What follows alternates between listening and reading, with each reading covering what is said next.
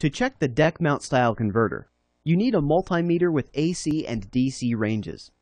We're going to set it on the AC range for the first test. At the outlet that the converter is plugged into, with the meter leads going directly into it, check for shore or generator power.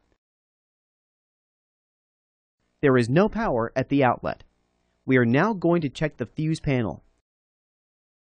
There should be a breaker for the converter. Sometimes there are other things on this breaker.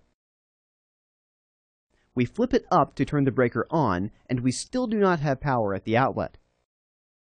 The only other possibility is we do not have shore or generator power. So we are going to turn on our shore power, and we now have a good voltage at the AC outlet.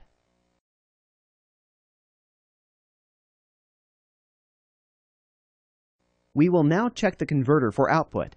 Put the meter on a DC range. Get a 5/32 Allen key and find the negative lead on a converter. This is usually white in RV wiring. Sometimes it is black, as in this case, but it is marked on the outside of the converter with a minus sign. Remove this lead and set it aside. On top of the converter is fine, as long as it is the minus lead.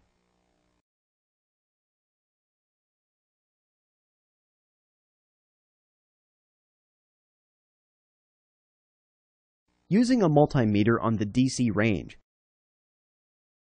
take the black probe and put it to the minus on the converter and the red probe to the positive on the converter.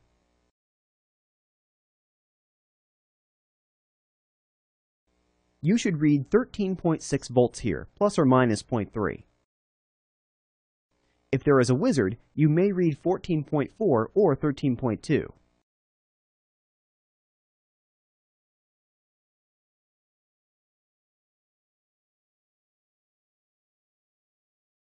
If there is no voltage here, we want to proceed to check the reverse battery fuses.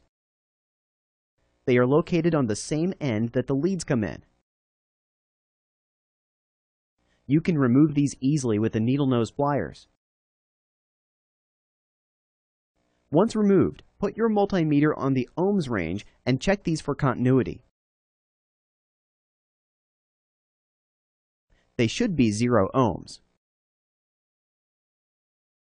We can now check the battery connection. Taking your black lead to the negative and your red lead to the positive, you should read the battery voltage here. If you do not read the battery voltage, there is a problem with connection to the battery or a blown fuse near the battery in the positive lead.